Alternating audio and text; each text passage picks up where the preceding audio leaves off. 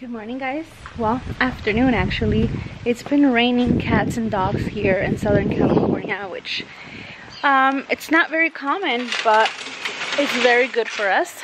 And I'm happy to have the rain, but I haven't been able to get out here as much as I wish I could.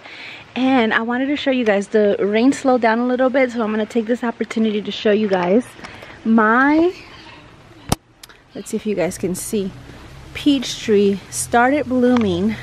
I'm gonna check my previous videos to see how soon it bloomed last year, but it started blooming last week, the end of January. Here we are in February, and as you can see, there's blooms everywhere.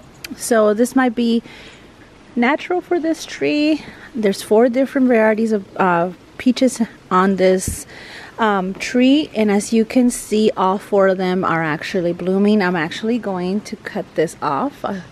Last year I realized that this graft didn't take, it pretty much died, and I was using it just to hold some of the peaches up. This year I'm just gonna cut it off.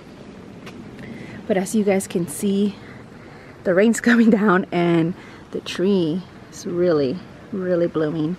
It's growing. I want to say it's normal. I think I've seen other people's peach trees blooming and flowering already and growing their new leaves.